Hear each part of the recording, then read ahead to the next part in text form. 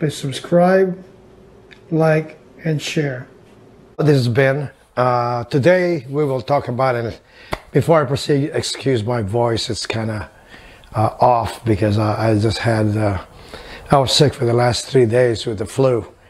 And thank God it's not COVID, or I hope it's not, but my voice is coming back. So I haven't posted in over a week, and a lot of you are probably going, hey, what happened to him? But anyway, today we will talk about Ford cylinder heads. And what I have behind me here is the original 302 Ford E-type heads, or just like the 289 heads to the latest SC1 Ford Motorsports. And we'll touch bases on these things, and we'll see how it goes about. All right, so I will share my experiences with all of them, and I will not do any flow tests on this thing. That's rather moot point at this juncture, because of the fact that you can see all of them on the other videos where people compare so-so heads to that. And basically the bottom line is, when you do compare cylinder heads, a lot of them are designed by professionals, and there's no going around the fact that if they're at the same port angle, just like this factory piece, the one with the bigger valve will usually flow the most air. So that's a moot point. It can throw it on a bench. If I see this got a 194 as opposed to stock 178, of course. Okay, so that's, I will just talk about my suggestions, my experiences with them, and my basic, should we say, how I feel would be the best application for any particular head. Okay, so here we go. We'll start with some serious discussion about Ford heads. What I have here is an E7 head, which comes in those HO 5.0. Not much different than the early 302 heads. The same structure in the valves. I think it's a 178 intake valve, 145 exhaust. And then what we have here is a GT40 3-bar. Okay, this is not the GT40P, and I'll touch on that later on. I don't recommend the GT40P. I think it's an oddball, it should be avoided. Now, they look similar, same valve train layout, but it's got a bigger 184 valve and a 154 exhaust. Now, the two are significantly different as far as performance. This has a very, very good exhaust. This is really well known as a real bad exhaust port, typical Ford at that time. And this Windsor head I have here, I don't know if it's visible, but anyway, it's half a head that I took off of my old race car, and this was a spare one, and it had a damage on one cylinder, so I just cut it in half and keep it for posterity's sake.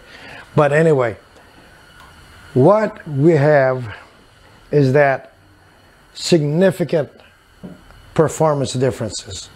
You can port the dog pile out of this thing, big valves and everything, and this is a stock head with stock valves. That E7 head or early 302 heads will lose to a GT40. In fact, the GT40 will also beat the old 351 Windsor head. But there are exceptions, and I'll point that out in a little while here. And anyway, as shown here, I match ported them to the Felpro 1262 gasket, and same thing with the exhaust, 1415. And I'll do a quick turnaround here, and I'll show you that as well. Now, when you put 194 valves here and a 154 exhaust and change that over to a 160 Chevy, then you got a pretty darn good cylinder head. In fact, I have seen a lot of GT40 with bigger intake valves and exhaust valves perform just as good as a lot of aluminum heads out there. Not the big 190, 180 cc. 180 cc aluminum head out there can get beat by this guy when it's properly prepared by a very competitive cylinder head guy. And if you know somebody out there and they do their magic on there, don't underestimate it. Like I showed in some of my videos, some of these guys are running fast. Come to think of it too, the cast iron has its advantages on by itself as well over an aluminum as far as low compression engines are concerned. Anyway, I'm going to turn this around and then we'll look at it from another perspective.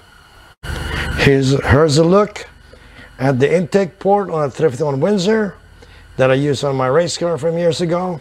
And here's a GT40. All right, you see these things here? It's amazing how they're very, very similar. All right, just excuse the dirt here. It's been sitting around a lot. Now, what I have done with the 351 Windsor, which could be done with a GT40, was I press in a guide here and re-drilled it and run an offset push rod, and this push rod restriction is cut and you have a better line of sight straight to the valve. Okay, so when you do that, and I don't have that head anymore, somebody owns it, but it's out there floating around someplace, somebody's street race car, I removed this entirely by pushing in an aluminum bushing in there and re-drilled for an offset push rod. And look how effective that thing is. And you can do the same thing here on the GT40 if you wanted to. You can also knock this thing down. But anyway, from the factory, this is not as bad. See that? But then it's been done up already. Here you can still see it quite a bit. Over here it's not as obvious. Otherwise, they flow the same with a little bit of an edge on a GT40. Okay? And when you put the big valves on bottom of them, that ratio does not change. Now we're looking at the business end of the exhaust ports. And from here on, what you're looking at is both of them are ported to the 1415 exhaust gasket. All right, from Felpro. And this has significantly more low, mid, and high lift flow than that. Okay, so again, what we can do here is take a close look, and I will do that right now, and I will highlight what the differences are. Okay, so here we go. This is the Windsor heads, GT40, and the E7. These are matched to the Felpro 1415. All right, you can see it right there, matched perfectly. That's the maximum I would suggest that everybody tries. Okay, and there's a very distinct difference here.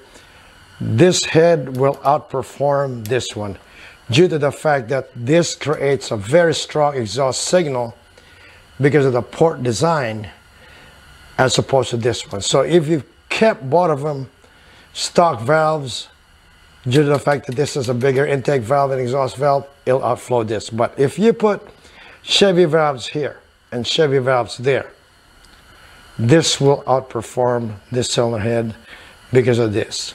If you take a note closely, look at the floor of this port.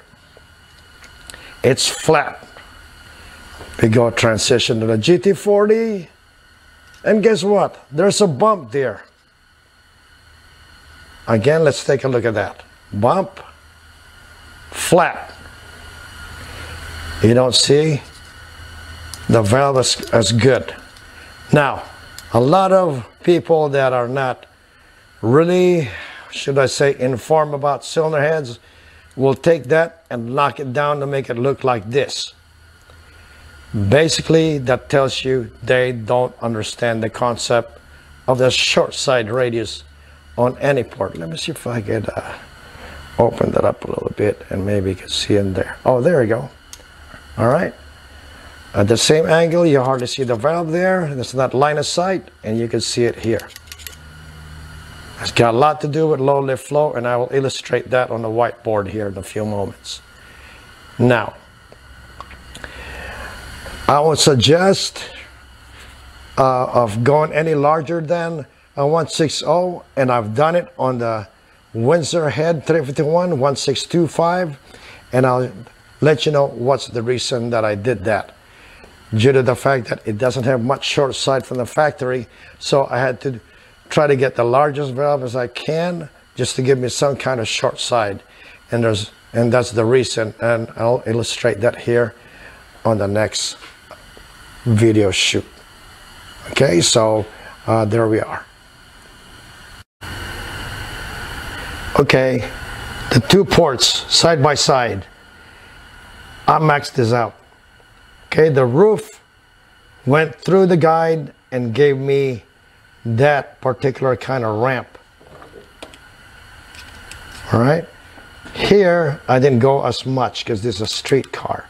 Nevertheless, this still flows better than that, especially on a low mid lift. Now be careful raising the roof on this because you have the EGR, okay, the air pump port right there for the smog pump, and I'm a little bit lower on this side, but if I would do this for racing, I'll cut that off completely like I did here. Now from this angle you can see there's no short side, and I have them both side to side like this, right? The short side is minimal, and look at here, it protrudes. Untrained or somewhat ignorant head porters will say that is no good, and I've seen that happen. They knock this sucker down because they want it to look like this. In the process, you created a lot of turbulence on the port floor of the exhaust. Here it prevents that. Okay, both of them is on the 1415 Felpro flange. This part I like is it's flatter here, whereas a GT40 they came down a little bit too low here. I don't like that one. I would have preferred it flat like this, but it's a minimal concern really.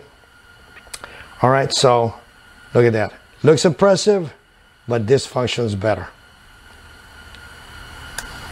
Now we're looking at the Windsor 351, and if you look at, it's been milled big time where this is already disappearing and you have ample here.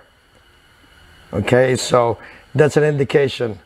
Plus, when you mill the 351 Windsor, the 351 logo that's here, it says 351, the number 1 disappears completely. And this is only half a head, so I can't really find an old one that it's been milled so much, but one indication is here. Now, when I talk about the short side radius, this has very little. This one here has a whole lot. If you look at that, and a lot of people, like I showed previously on the other part of this video, some people knocked this down and said, oh, that's no good. It's not a free flow straight out, and this is better. Well, you don't have any short side radius there. So, in fact, this is shown a lot because I already put an oversized valve in there. Okay, so you see the point, the difference between the two. Ample, not enough. And the reason that I put a 162.5 valve instead of a 1600 is that I wanted to go as far down as possible so that when I do the throat correction, it gives me some kind of short side. All right, so there you are. Now let's look at it another point. Okay, this is a cross section of why the GT40 head is superior to the Windsor 351, E7, 289, 302 head, even if you port them, especially on the exhaust. And you know how the cross signal between overlap where the signal of the very strong exhaust pull, especially low lift, towards the closing side of the overlap phase, tends to yank on the now opening intake valve significantly.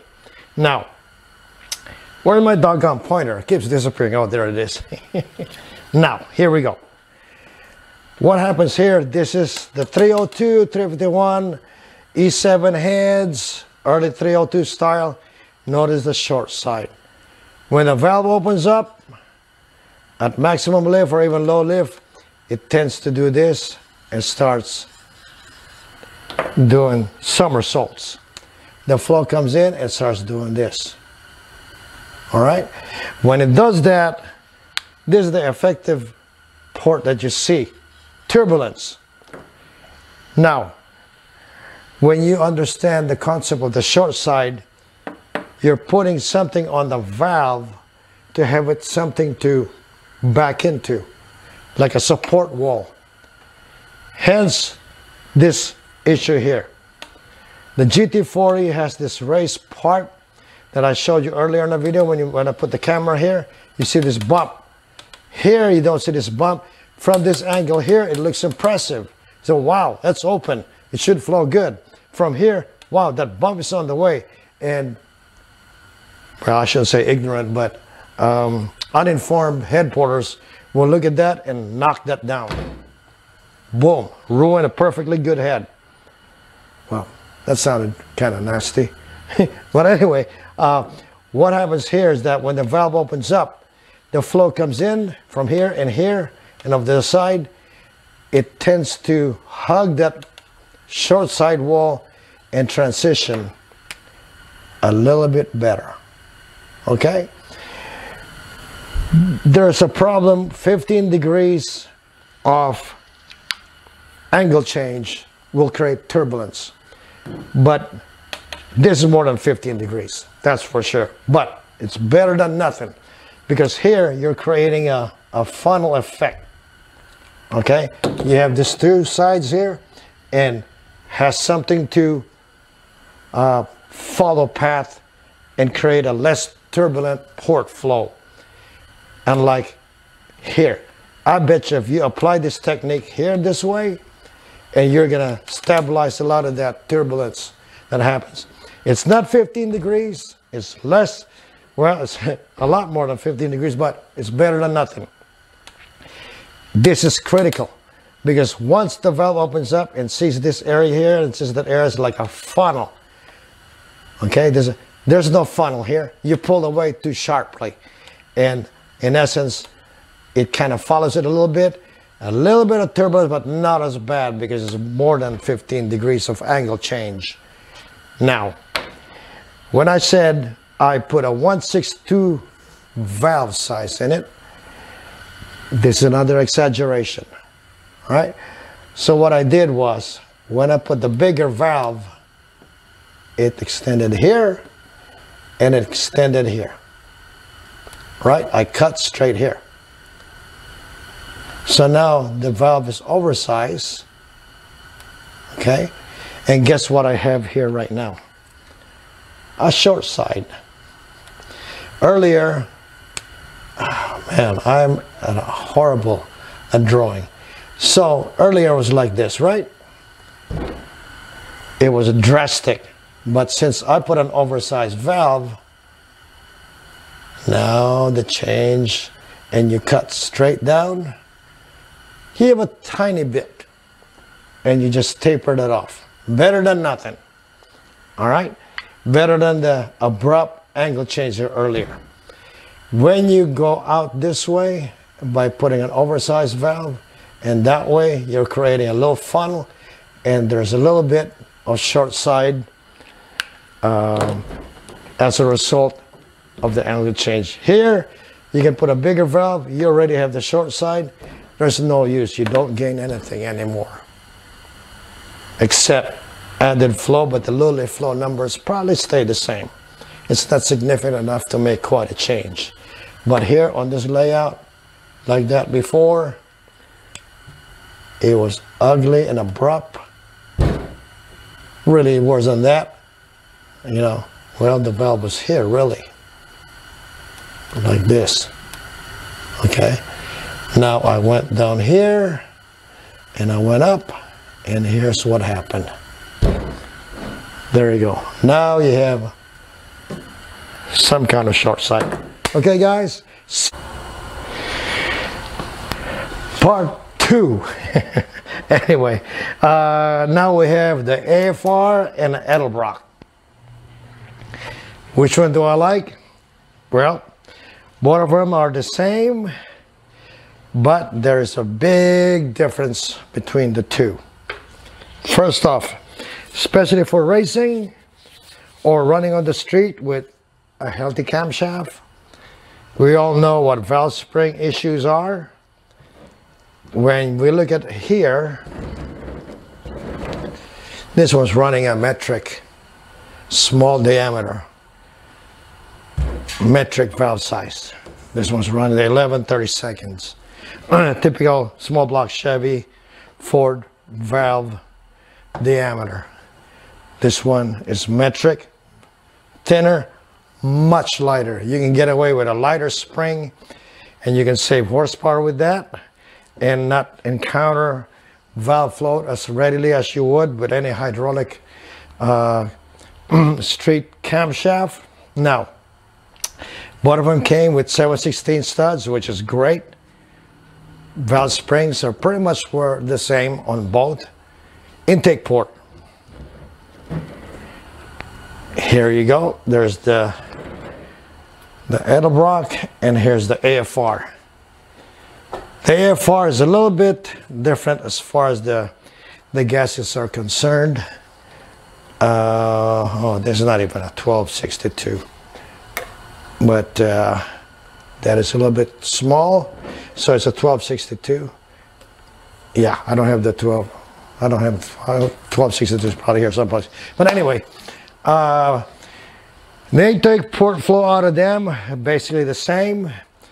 If you're running the 170 or the 190 or whatever, the difference there is just the intake valve.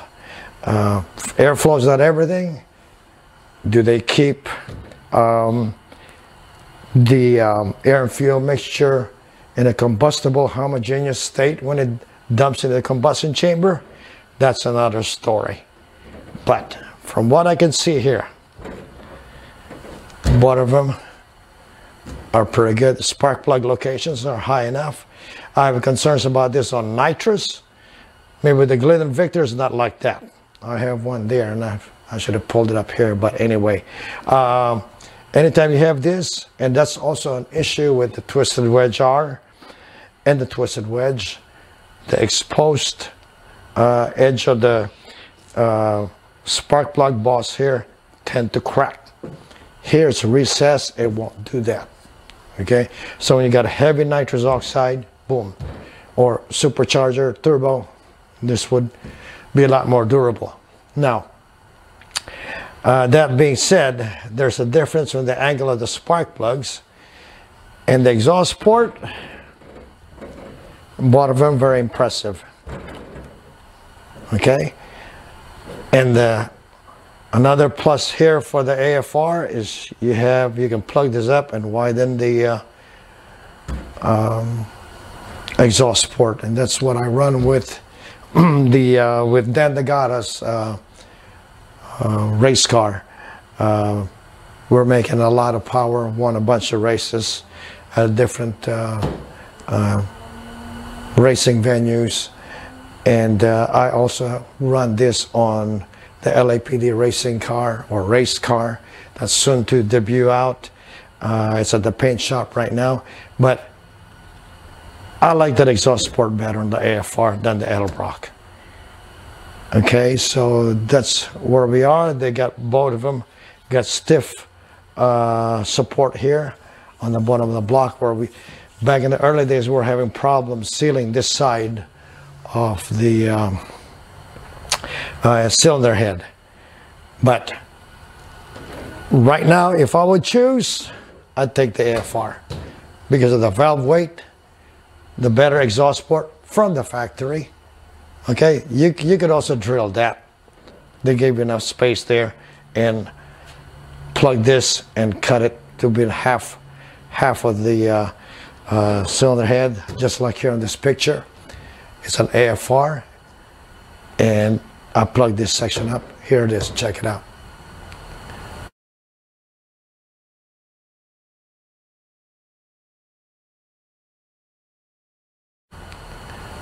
Now, since there's the point that I showed also here on the AFR, and I can do that here with the Edelbrock, I cut this rail off, and then I put a plate, and I kick him up. And here it is, another picture of that.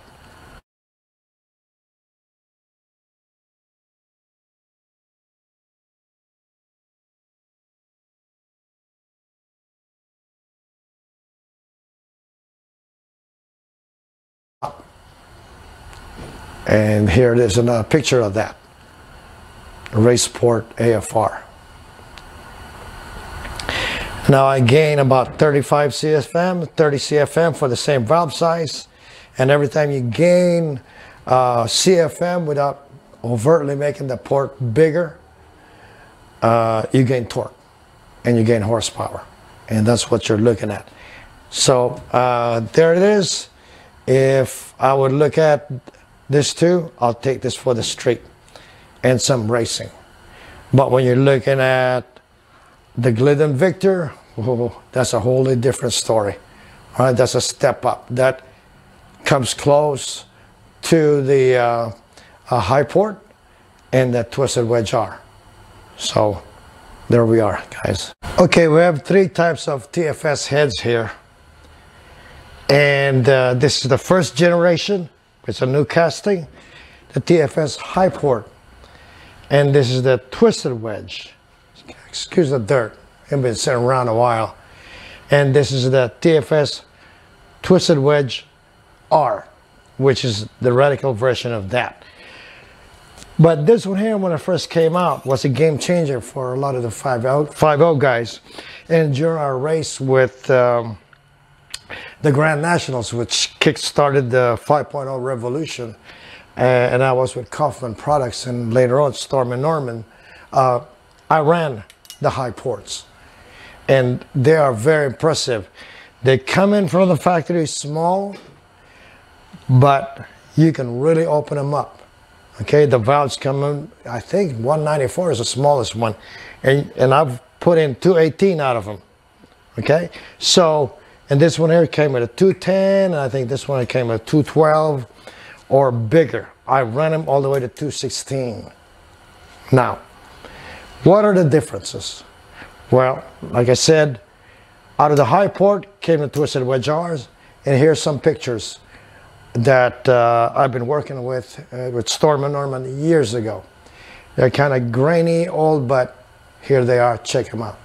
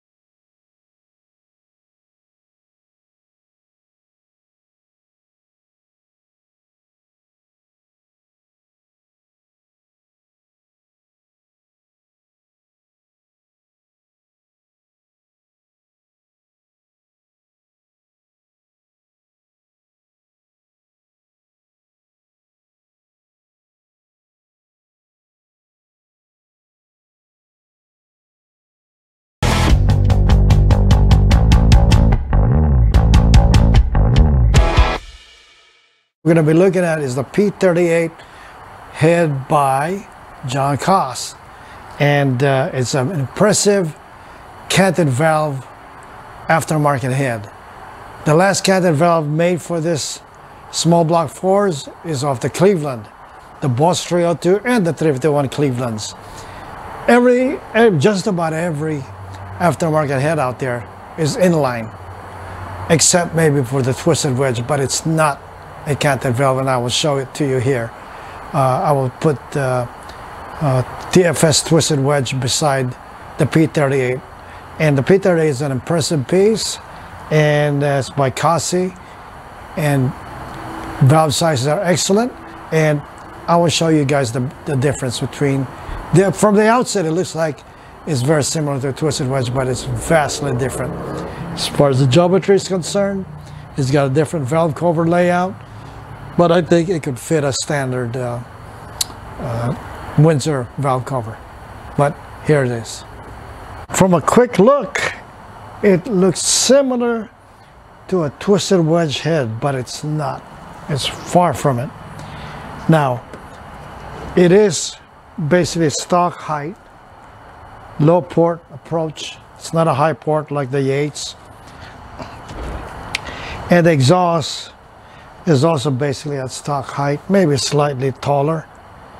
But one thing with this is they have their own special valve cover flange here. It looks like it can take a same valve cover, regular Windsor style, but I don't know about this part here. I have to check and put on a Ford valve cover, a regular Ford Motorsports. But one thing you're going to notice is that it is, or it looks very similar to a twisted wedge, but when you open the valve, this canted. The reason you're going to notice it's canted is that when you open the exhaust and you open the intake, they collide. You won't see that with a twisted wedge or a regular Windsor. Okay? See right there? It hits. So there is a cant design like the 351 Cleveland heads or the Boss 302. Very similar. Now, when we look at a twisted wedge, reason you're going to notice it's canted is that when you open the exhaust and you open the intake, they collide. You won't see that with a twisted wedge or a regular Windsor. Okay? See right there? It hits. So there is a cant design like the 351 Cleveland heads or the Boss 302. Very similar. Now, when we look at a twisted wedge, a little bit rounded off, twisted wedge a little bit more close over here on the combustion chamber side. But from the outset, when you look, oh, okay, because it has, well, I mean, this is all taken apart, but you can tell the layout of the studs. But when you look closely, these two are spread apart, which with a twisted wedge, it's all straight up. That signifies a canted valve arrangement. There you go.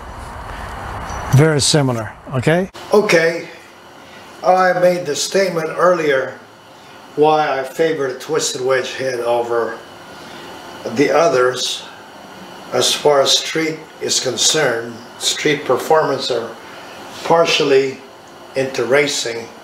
Why I elected and favored the TFS twisted wedge. Now, there's nothing wrong with the other ones. They're just as great. They can flow equal amounts close to each other. It just comes down to what kind of fuel and air is dispensed into the combustion chamber. Is it very homogeneous, or is it clumps of vortex around the spark plug or around this area here? There are many issues. It's just not strictly airflow. It's actually what happens inside the combustion chamber when that valve finally starts to close and the piston starts to come up. And on compression, what is the state of the fuel inside the combustion chamber? We know for a fact that the Yates is very superior in that regard. They've done countless research. Robert Yates Racing, Jack Roush, everybody else, you know, Penske, very, very successful. And all the wetting issues with conventional heads around the spark plug, you know, and later on I'll explain why the intake valve melts. I mean, not the intake valve, but the piston relief for the intake valve melts, and some of the exhaust being hotter does not. You know, let's touch on that subject real quick. It's just because you have a lot of vortices right around this area here. When the fuel air comes in, they turn this way, and they all get jammed. All the rich mixture gets jammed in this indentation here, and over here, a lot of the rich fuel molecules are hanging around the vicinity of the spark plug, and right about here too. That's why sometimes they angle that and try to take all that vortex out of there and get all that rich molecules spread out evenly across the chamber. They try, and a lot of that vortex is formed right here too. And it's, like I said earlier in the other video, it's very lean here, and that's why it burns. It's not going to burn there if it's rich. It cools it down actually, even though it's a hot exhaust valve. No. Anyway, that's just a side issue. Okay, here we are. So we have the Edelbrock, the AFR, the trick flow, inline high port, twist wedge, and the YATES. We all know without a doubt that is the superior cylinder head out of all these. Now, let's just not think of this as a race head. Let's just say it's a street head. Okay? When you look at here, inline, inline, inline, twisted wedge, guess who gets close to the YATES?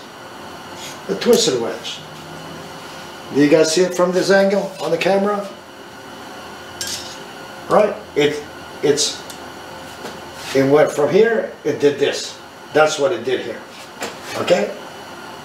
You can see that this is superior in that regard. Now, why did I build that 600 horsepower road racing engine with an AFR? Simple. The AFR has the metric valve, thinner stem, inline. It'll take the RPM and the punishment more than you would with a twist wedge. Okay, so if I'm going road racing, this is the guy. On the street, this is the guy. High port, high RPM. So Edelbrocks are good, the Glidden Victors, all that, excellent. Combustion chambers the same. But I have one concern. I'm not harping on the TFS twisted wedge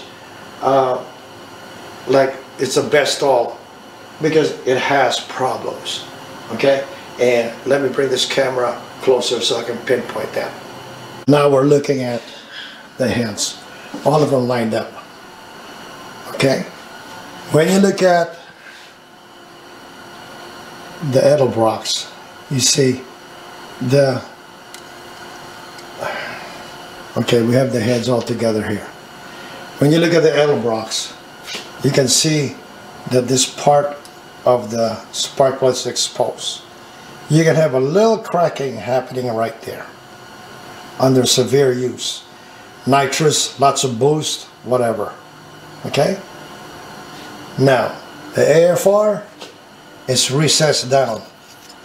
It's hidden from the heat and all the master blaster stuff going on in there. Okay? So, that is secure in its design. You're not going to have much cracking. Same thing with the high port. Okay, let me focus that better. It's not as bad. Now, here's the biggest downfall of the twisted wedge TFS.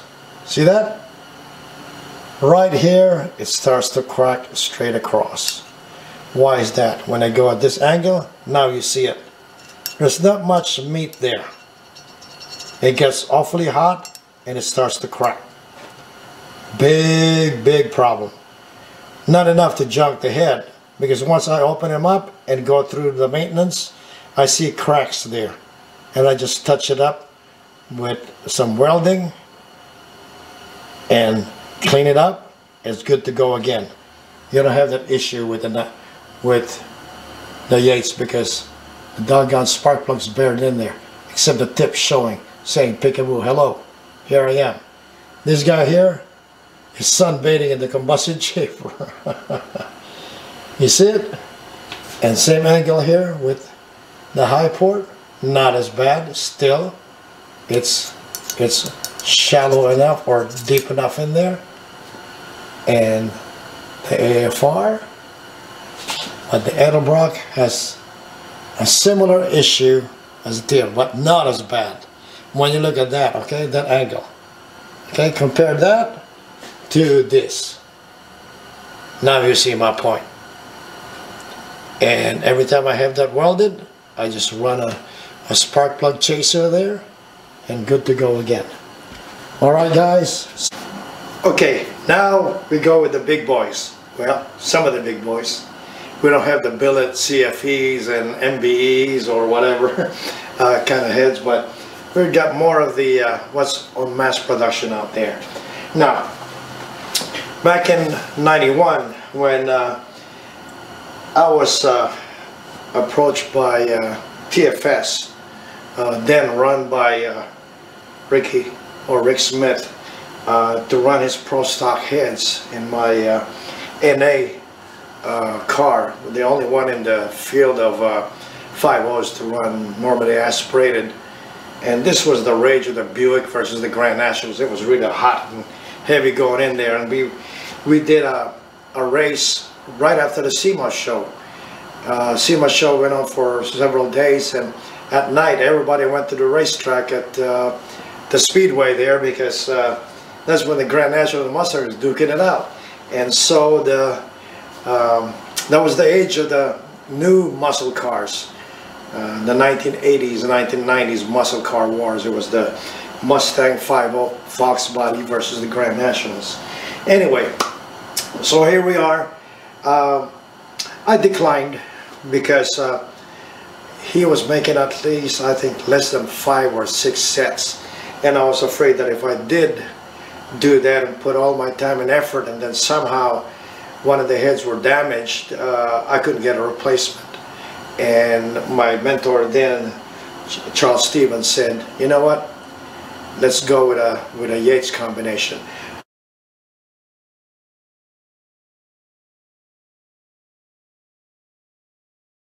But so I ordered a Yates cylinder head, and then when it got back to me, surprise, surprise, it looks like this. Right here.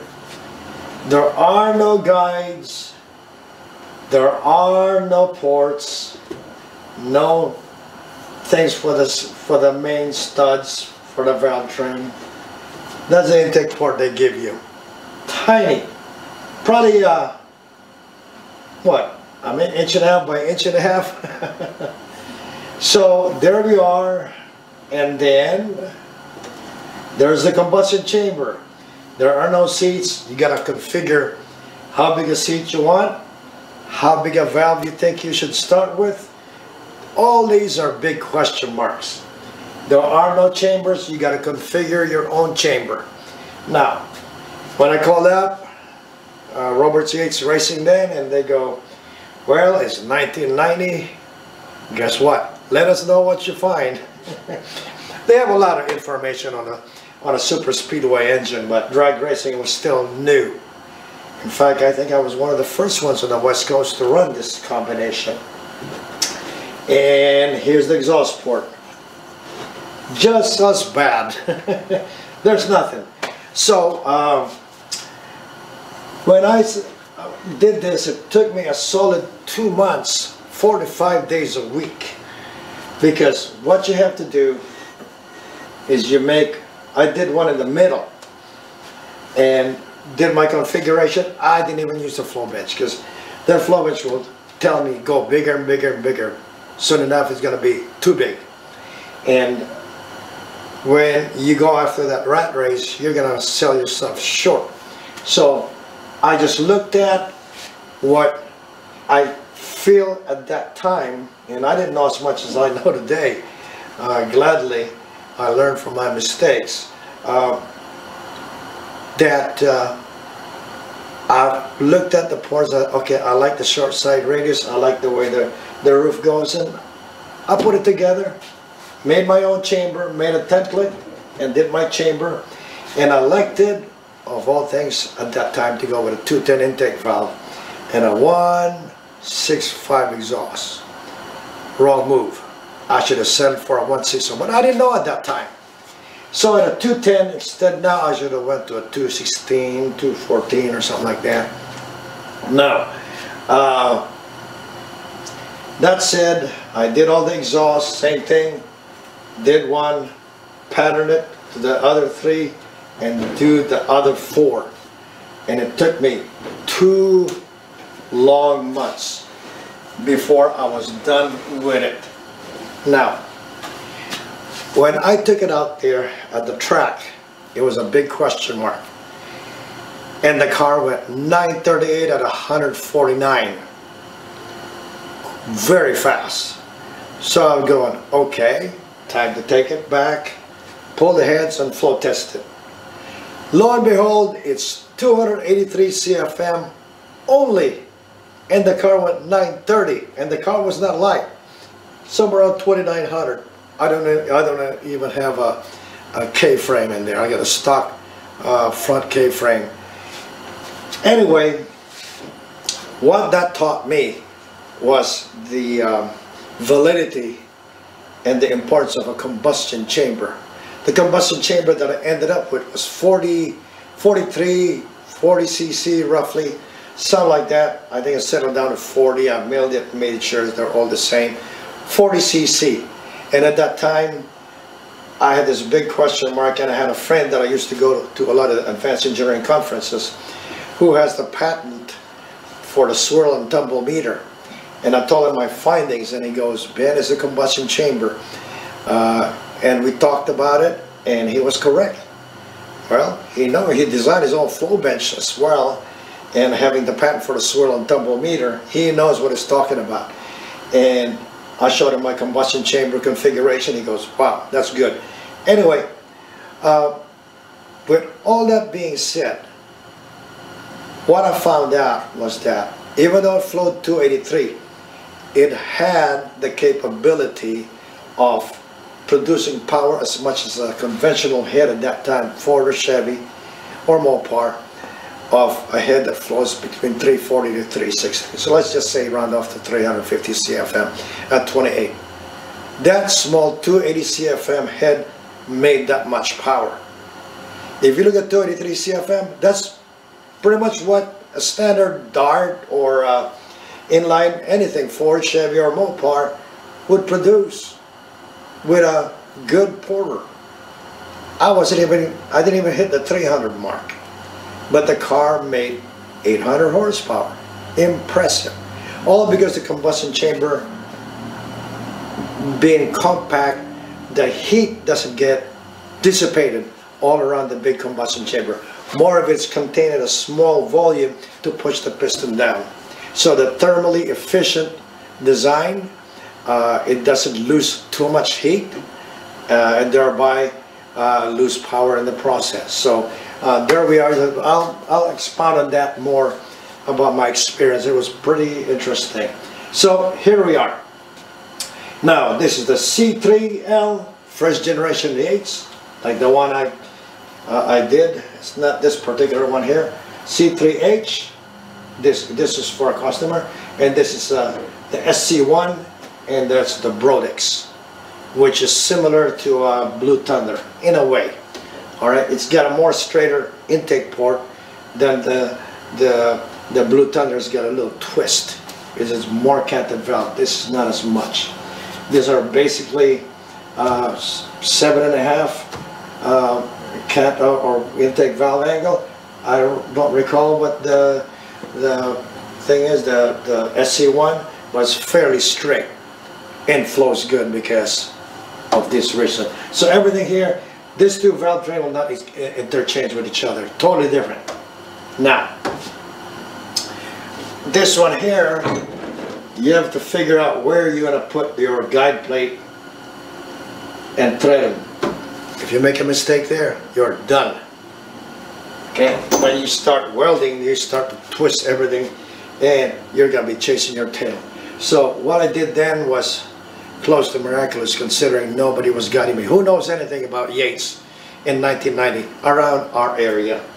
If I was a big shot NASCAR guy, of course, I'd probably get a lot of help. All right, so anyway, I'm wearing a sweater right now, not my shirt, because it's very cold out here. And I've been sick the last 3 days, like I said earlier. Now here's the intake port on the SC1 and the Brodix. Look how tall the SC1 is. This is tall at that time and required a different intake manifold. But look at this now. It's very high. And then Brodix came up eventually, very similar to the Blue Thunder, but it has a more straighter shot to the intake valve, whereas the Blue Thunder turned. It turned, and I got pictures of it, and check it out, where I compared this to the Blue Thunder and the Brodix, and here it is.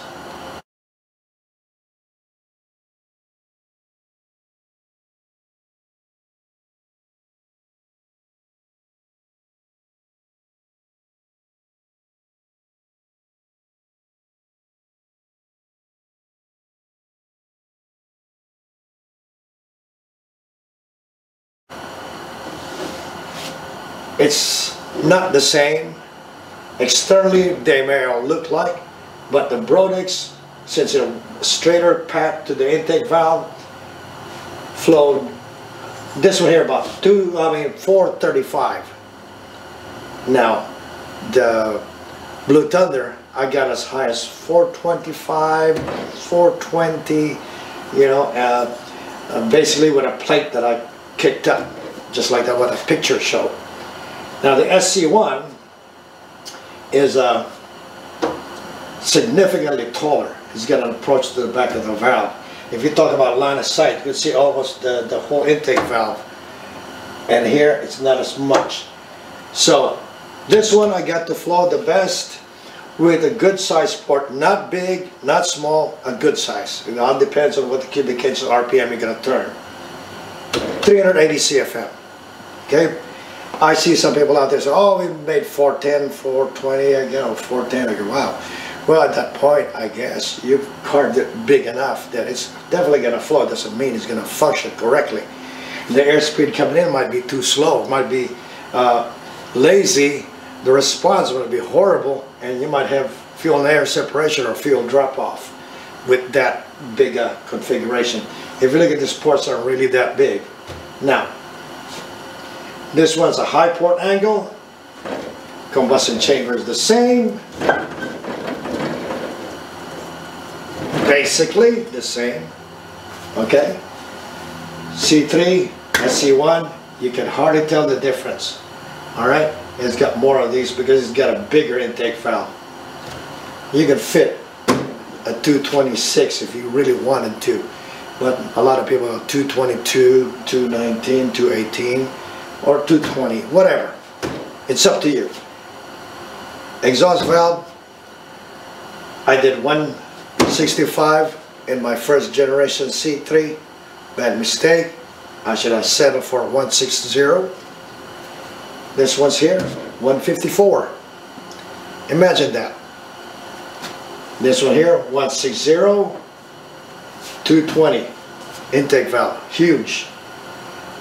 Okay, when you look at this tube, 40 cc, roughly 40 cc, 52 cc, big.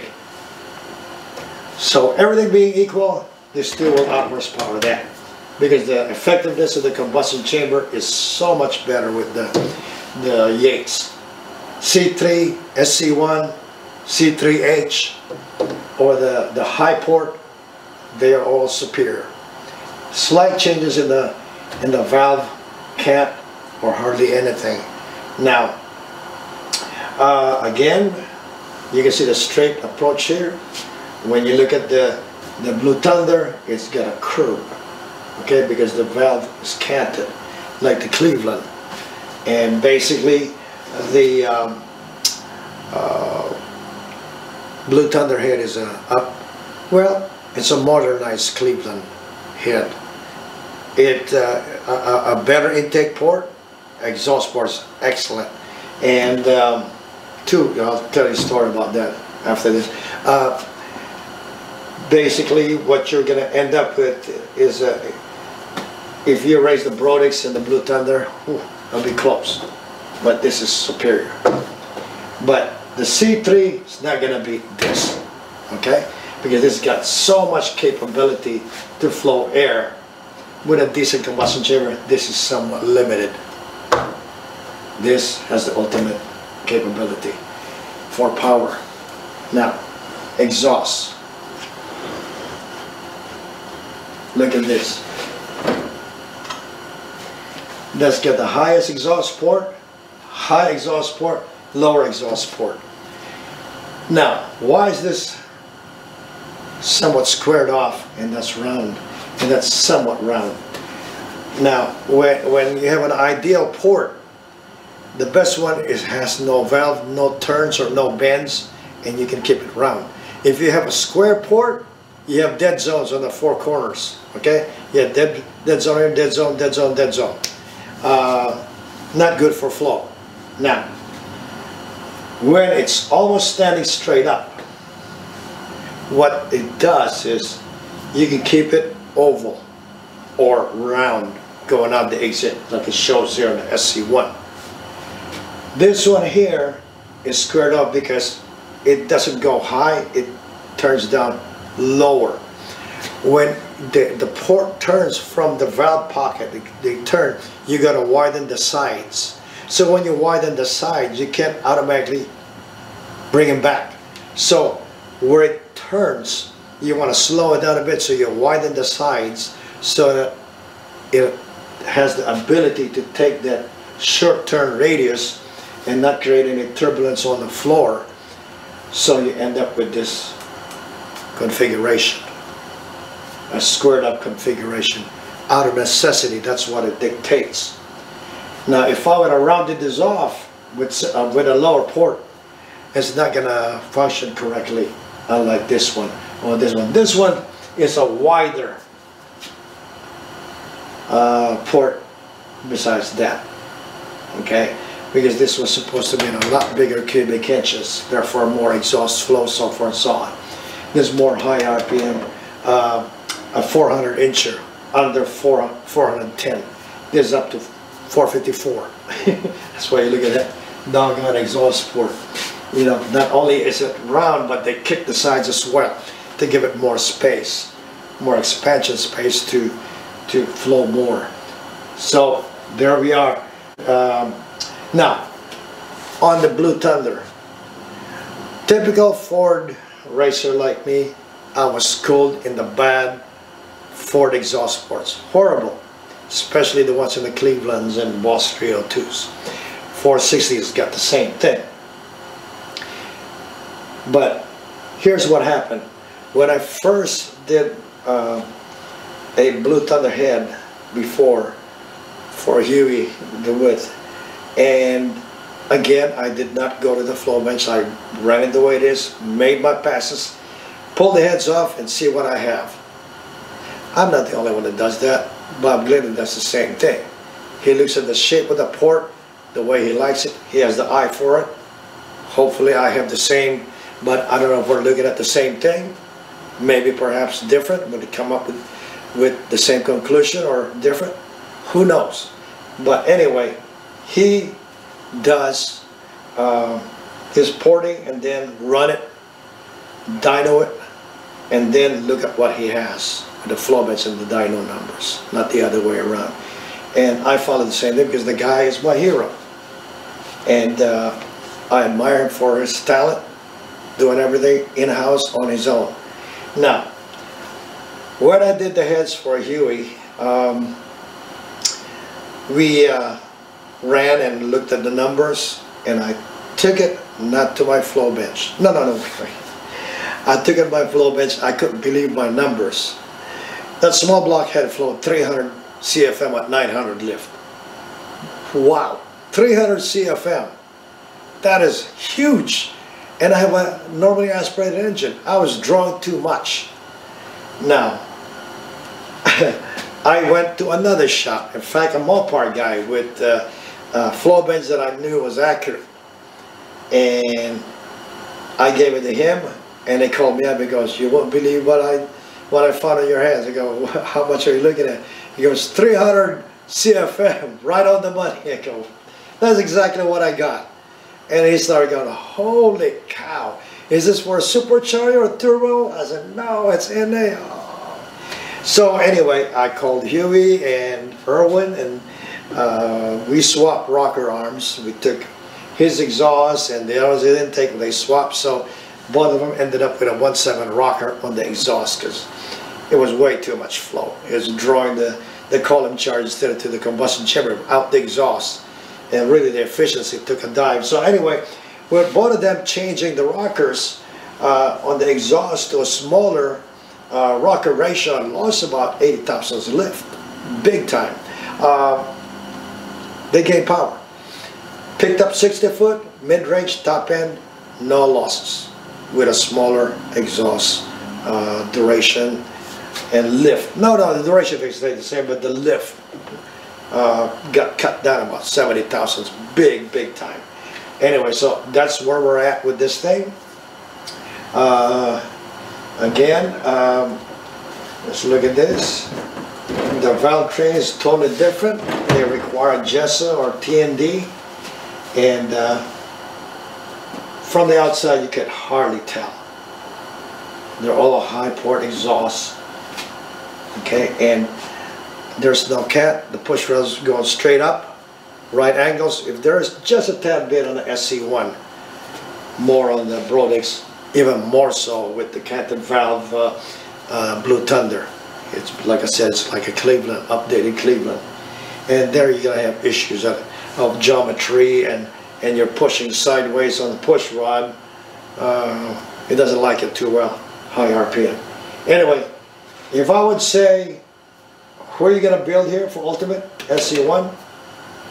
High RPM or big cubic inch high RPM? SC1. This one here is not really that much capable.